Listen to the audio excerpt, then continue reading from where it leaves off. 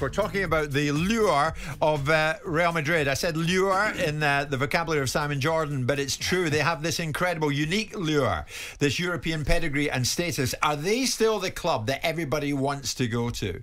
Last night they got through at Chelsea's expense, but we're putting it out there. Are they the one? Are they the pinnacle for the top players today? Trevor is saying, well, hang on a second. People like Haaland will undoubtedly want to go to Manchester City. To coin an analogy, I'll tell you what they are. This is using F1 analogy.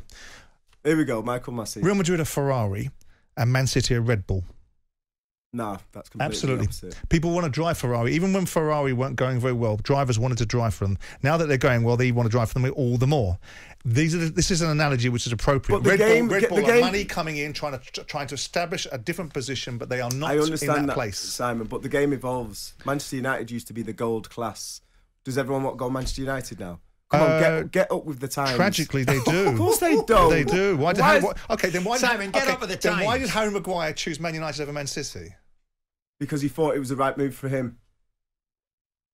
I don't know how to argue that, Trev, because he chose Manchester United over Man City, and which the player thought was the right move. Feels. So then we're talking about players. What he feels now. So but then we choose players. Well, that's irrelevant. Of course it's not. You're talking he about made the wrong players. Choice. Well, that's your view, but I gave you an example, and your example was the player chose because he thought it was best move for him. Okay, so you think that's what players think. You would, if you were a footballer, you'd go to Manchester United now. Not in its current incarnation, Absolutely. no. Well, there you go. There's your answer. But if I was Harry Maguire and I was framing it as a few years Manchester ago. City, okay, let me I'll answer it again. If the framework was, do I get to choose between Man City and Real Madrid? It's a different question, isn't it? If I get to choose between Man City and PSG, it's another different question. Manchester City. Yeah. But when you're framing Man City against Real Madrid, it is Real Madrid. That's your opinion, Simon. A lot of people's opinions. Think things have moved. I don't think Real Madrid is the club that it used to be. And I agree with that. I think the northwest of England, in Liverpool and Manchester City, every top player wants to go there. The key point here is it's still Real Madrid. They're 12 points clear in La Liga. They're in the Champions League semi-finals, and it's Real Madrid. Okay. Oh no, how'd you get around that? Trevor, I'll be brutal with you as we head to Rory, who's an Arsenal fan. Had you the chance, and we heard there was talk of Barcelona for you, but be honest with us here. Be honest with us here. Had you the opportunity at the particular stage in your career that you went to Manchester City and your agent phoned you and said, Trevor, you're not going to believe this, but you might. Real Madrid are in for you. What would you have done? Can I just frame that question differently? Real Madrid or Barcelona? I would have went to Barcelona. No, I'm talking about you're about to go to City. Trevor, to play for the hold great your horses. Real Madrid are in for you. What would you have done? Trevor, come on. I would have gone back to the Northwest. Oh, leave what? Oh, Trevor. Baron Munchausen over there. Come on now. Rory, good morning. You're a big Arsenal fan. Where do you stand in all of this, mate? Morning, guys. Great show as always. Thanks, Rory. I rarely agree with Trevor, but I'm going to have to on this occasion. Oh, there you go. There you go, boy. Oh, dear, Rory. If you take a look at the Real Madrid squad right now, I don't understand quite how you can say they've got more of a lure to top players. They're three world-class players, Benzema, Modric and Kroos, all over 30 and all signed when Real Madrid did have that allure.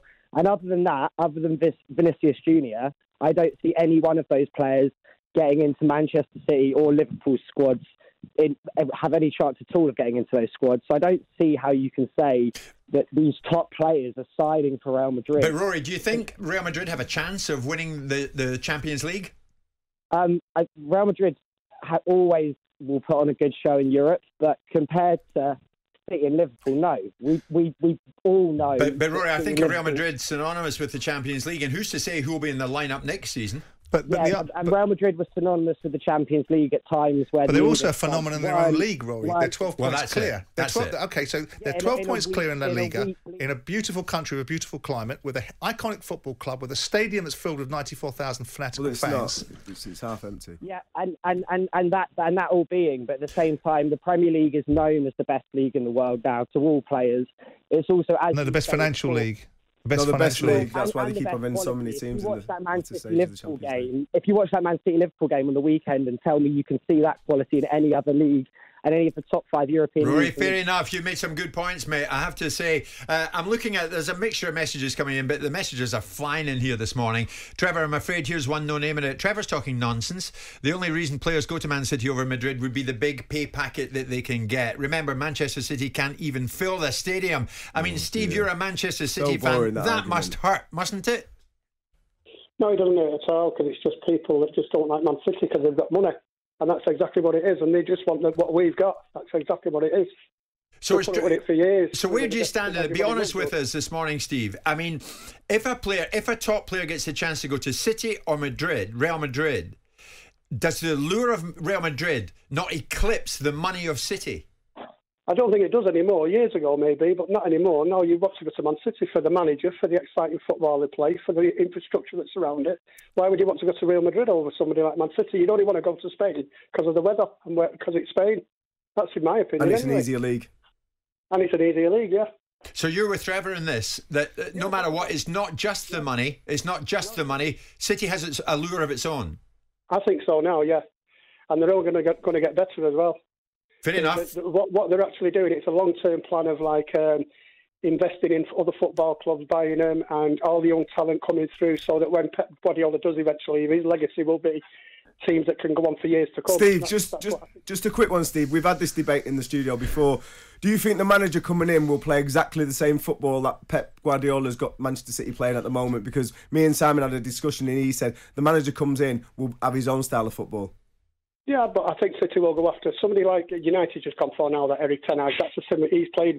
He's managed with Guardiola. Yeah, that type of manager will come into the Premiership for Man City. They won't just go out and get somebody. Okay. Steve, I tell you what. Do me a favour. Stay on the line, will you? Because Carl's another Manchester City fan who wants to come on. I'm not sure, but I think he's got a different view. Carl, good morning.